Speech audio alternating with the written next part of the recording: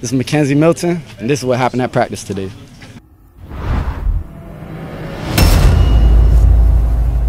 Still early, but I'm seeing some really good things.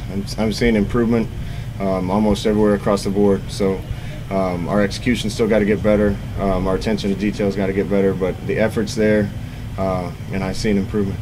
Having the break allowed us to get our legs back on ourselves and be able to come back and just go fast again, because when we started off fast, and that's the tempo that Coach Foster wanted to teach. And that's the good thing, that we was able to come here and take a couple of days off, get our legs back under each other, and just be able to get treatment and kind of get the bumps and bruises off us and back to practice fast again.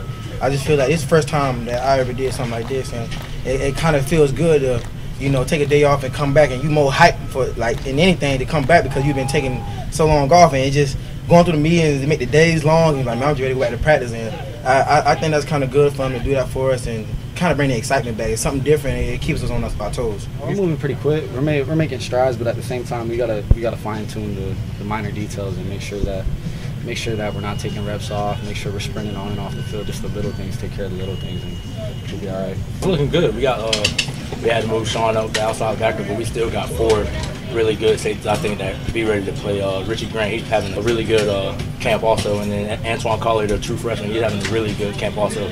So, I mean, I'm really excited with those guys, being in case I go down, I know that they're ready to come up and step up and play.